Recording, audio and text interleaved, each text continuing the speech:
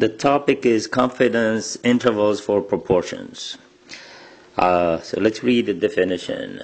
Definition says the interval of confidence is p hat minus z star square root of p hat 1 minus p hat divided by n, and then p hat plus z star square root of p hat 1 minus p hat over n. So let's do this example. Consumer Reports published their study of bacterial contamination of chicken sold in the U.S. They purchased 525 broiler chicken from various kinds of food stores in 23 states and tested them for salmonella. They found that 15% of 525 broiler chicken tested were infected with salmonella. Question A, are the conditions for creating a confidence interval satisfied? Here are the conditions. There is 1, we need to check 1, 2, 3, and 4. Well, 1, actually, it's SRS, right? The simple random sample. So that one we're not sure, but we always assume it's met. So we assume that when it's met, the other 3 we have to check. So NP hat, what is NP? We want to make sure it's bigger or equal than 10. N is 525, right there. And then P hat is 0.15, 15%.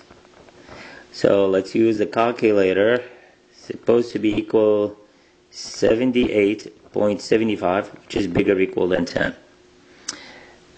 Now we have to check 3.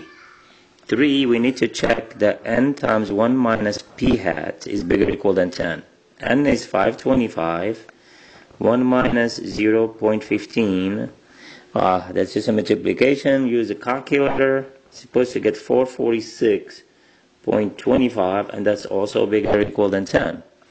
Now let's check number 4. Number 4, it's obvious. We want to show that n, this is the sample size, is less or equal than 10% of the sample of the size of population, n, big N.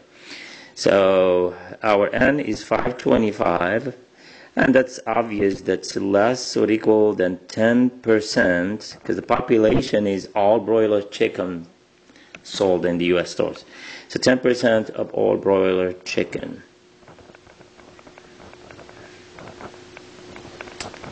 Chickens.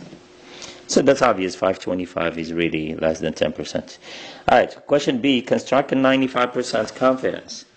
Of course, first we want to write the formula.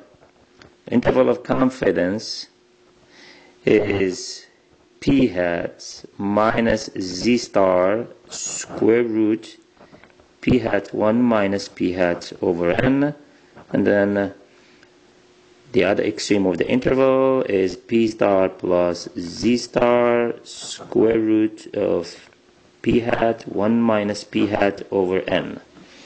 Now first we need to find the z star. We do it in 95%, so we're 95% here. So this is a minus z star, this is a z star. So 5% left, so this is 2.5%, 2.5%. So to find the minus z star, this is the same thing as inverse norm of 0.025, right? This is 0.025, that's the area. So if we use a calculator, it's supposed to get minus 1.956. Actually, it's 1.96. Which means z star is 1.96, divide both by -1. So we know z star is 1.96. We know that, what else we know? We know that n is 525, and we know that p hat is 0.15. So all we do now is plug in.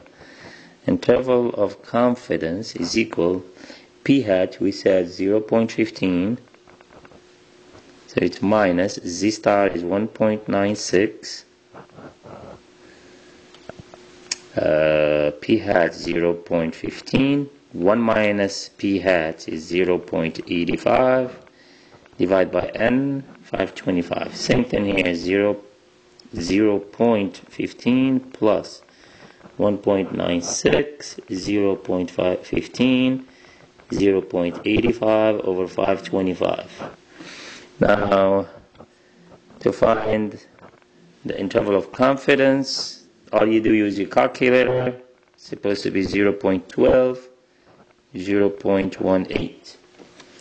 Now for C, explain what your confidence interval says about chickens sold in the U.S. In other words, interpretation, and just follow the interpretation here. It says we are, some percent is confident. So in our case, we are 95% confident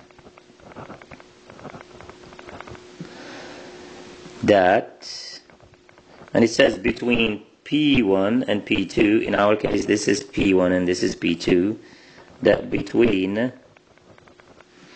0.12 is just 12% and 0.18 is 18%, and it's supposed to say of all what? Here the case is of all broiler chicken